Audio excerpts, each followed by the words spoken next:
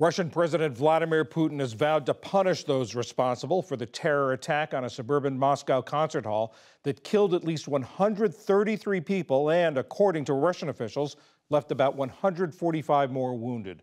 It was one of the worst acts of terror in Russia in decades. Throughout Russia tonight, security has been beefed up, and in Moscow, people are remembering the dead and offering help to the wounded. Hundreds of people lined up in the rain this morning in Moscow to donate blood and plasma, giving what they can for the wounded from last night's carnage. Of course, I was shocked and felt fear and horror.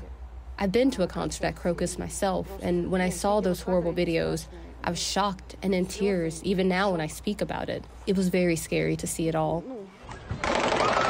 A branch of the Islamic State based in Afghanistan claimed responsibility for the attack. It began with gunmen storming the hall, firing point blank at people who had gathered for a rock concert. Dave Primov was among the crowd.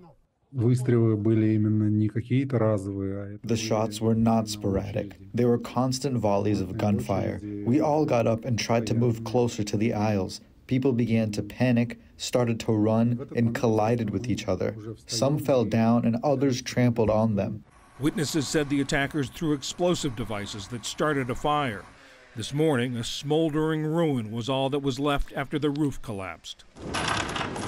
Investigators combed through wreckage looking for bodies and evidence. In an address to the nation, Russian President Vladimir Putin said all the gunmen had been arrested. He never mentioned the ISIS claim of responsibility, instead linking Ukraine to the attack. Now the main thing is to not let those behind this bloodbath commit new crimes. All four of the actual performers of the act of terror, all those who shot and killed people, were found and detained. They tried to hide and were moving in the direction of Ukraine. There, according to preliminary data, they had a crossing of the border prepared from the Ukrainian side.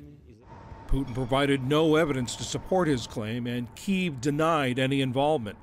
U.S. intelligence said they had warned Russian officials of a planned ISIS attack in Moscow. Outside the ruins of the concert hall today, people left flowers at a makeshift memorial. Among them, concert-goer Anastasia Rodinova, who says she feels lucky to be alive.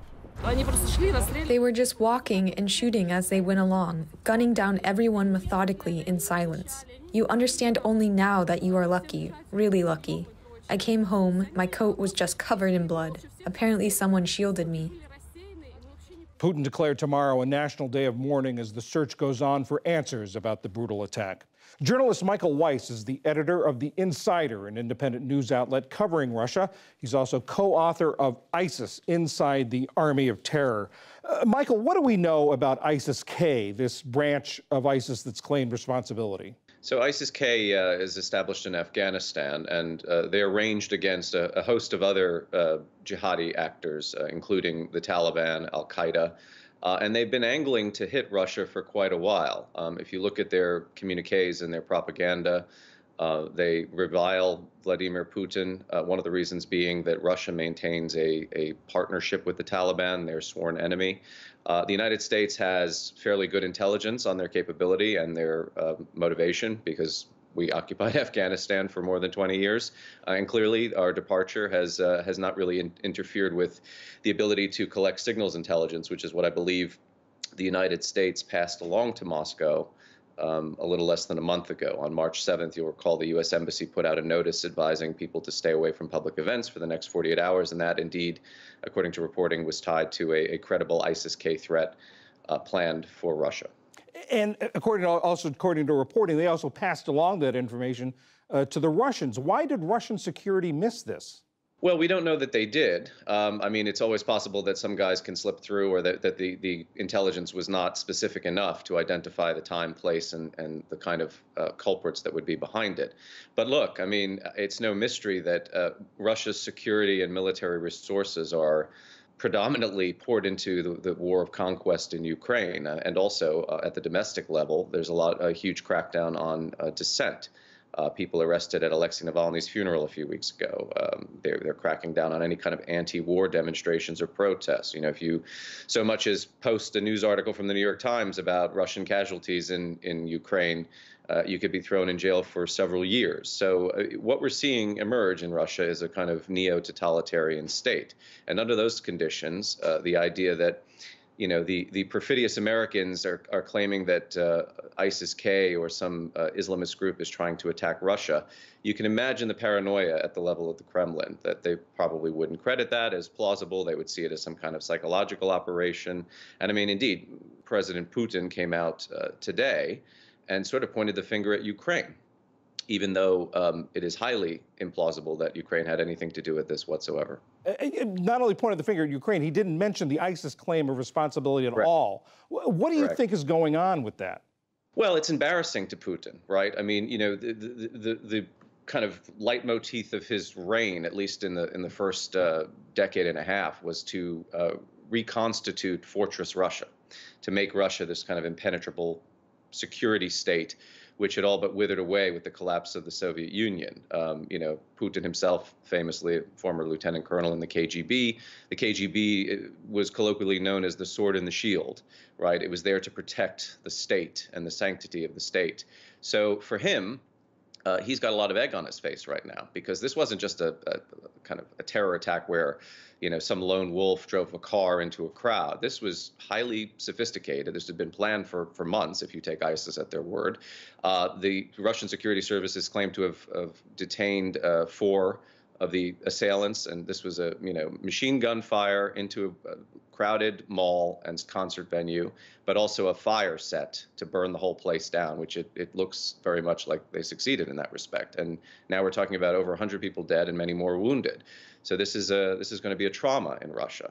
And so Putin, I think, as is his wont, is trying to deflect blame away from himself, to point the finger at mysterious dark forces that are arrayed against Russia.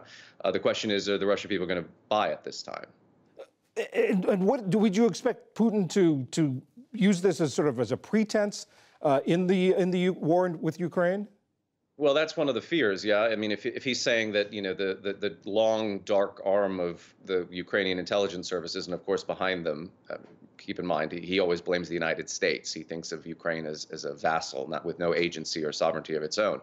But if he's pointing the finger at Ukraine, suggesting that, these jihadis were making their way for the Russian-Ukrainian border, not a very clever exit strategy for anybody who's just carried out an attack like that, by the way.